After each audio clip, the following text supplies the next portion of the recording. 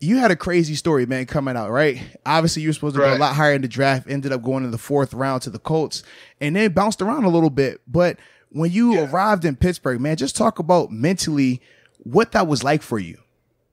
Dude, it was another opportunity, man. I really don't have to go over the backstory because it seems like everybody knows it. But when I was a free agent for a month and a half, it was in that half, it was like camp just started. It was the first time going into August that I wasn't on the team. Wow. And I had already been a free agent for a month. And then 2 weeks into camp, the Steelers, my agent, Joe Panos, reached out to me and was like, hey, you're getting a call from a couple teams. One of them might pull the trigger. We'll see. Just stay ready and keep training. I mean, I'd already been training. And they called me in the second week of camp, flew me out, and just went to Latrobe and did the dirty work, bro. But the best part about it, it's a blessing in disguise. And I don't say this like just because I'm in Pittsburgh right now or we're on your podcast or anything, bro. I really authentically mean this, bro. Like Munch, it was the best coach that I ever worked with at the time. And Pounce and all the OGs, Gil, all those guys, like this was a blessing in disguise because it was like, not only can I like show my efforts, and I was part of we're a bigger offensive line, right? We got bigger guys. So not only do I blend in a lot more with these guys, and fit in too in a personality standpoint, but it was just a blessing for me because it just seemed like, when you go through that type of stuff, man, it just seems like, the world's coming to an end and you have to find ways to stay motivated.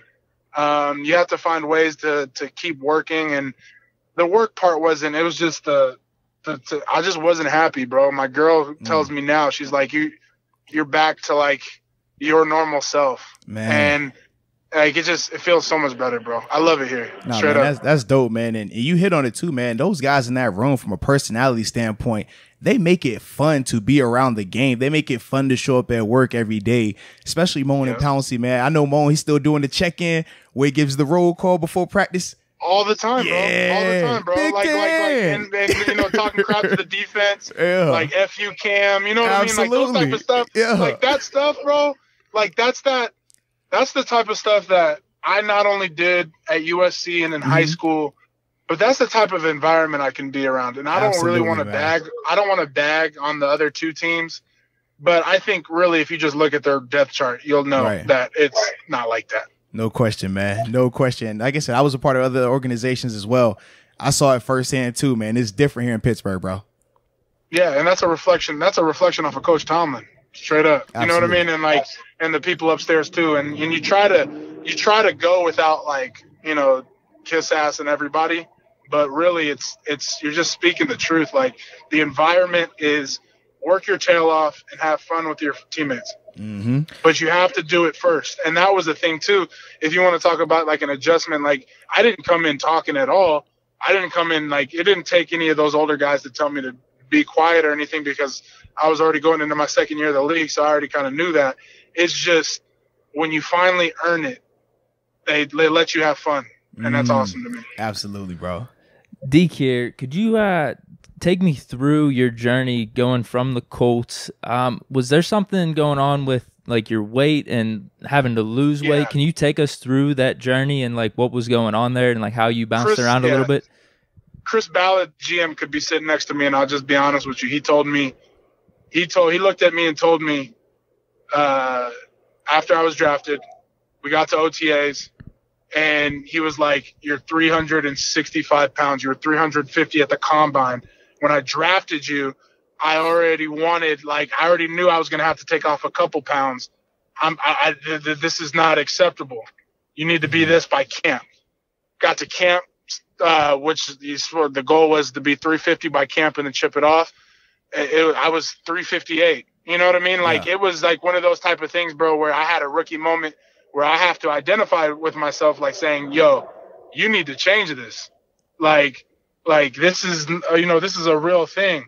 But when you guys, as you guys know, when you get into camp, losing weight during camp is not what you should have been doing. You should have lost it in the offseason because it's very hard to do. Like you don't want to have to worry about taking in low calories as you're playing like in 100-degree temperature heat. You know what I mean? So I didn't handle business at the time. It's not so much like I used to think like, hey, look at me, I'm a draft pick, because I've never had that type of mentality.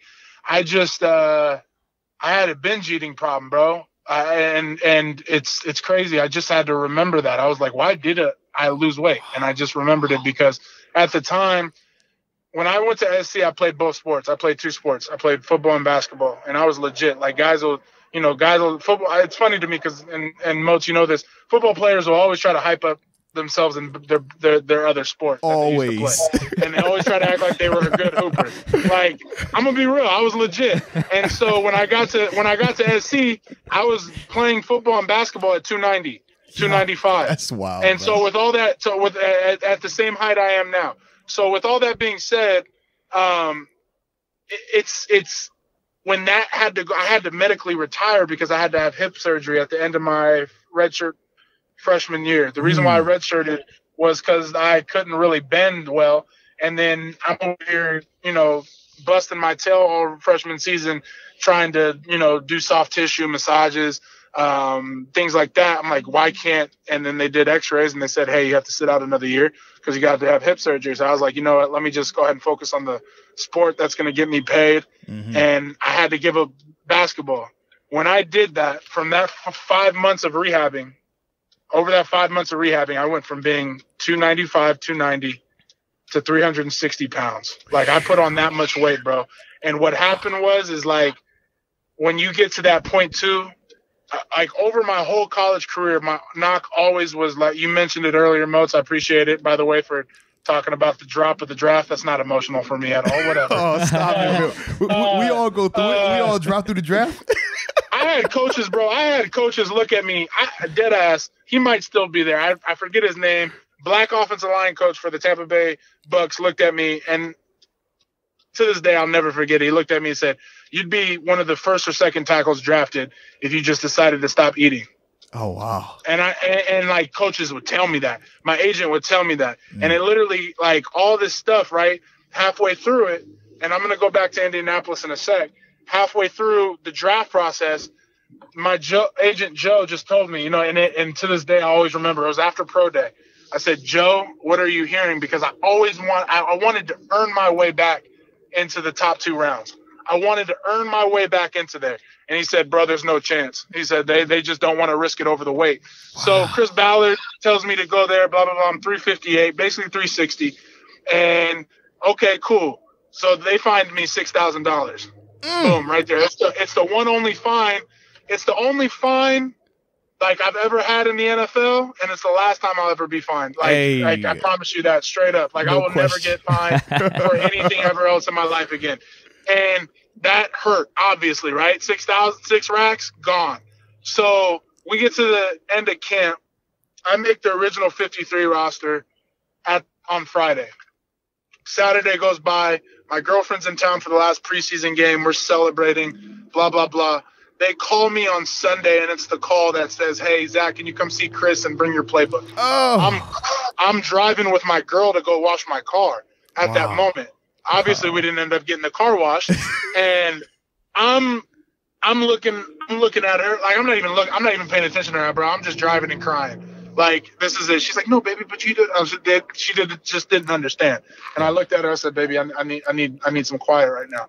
So we get into the facility, and Chris looks at me, and he says, I'm gonna be honest with you.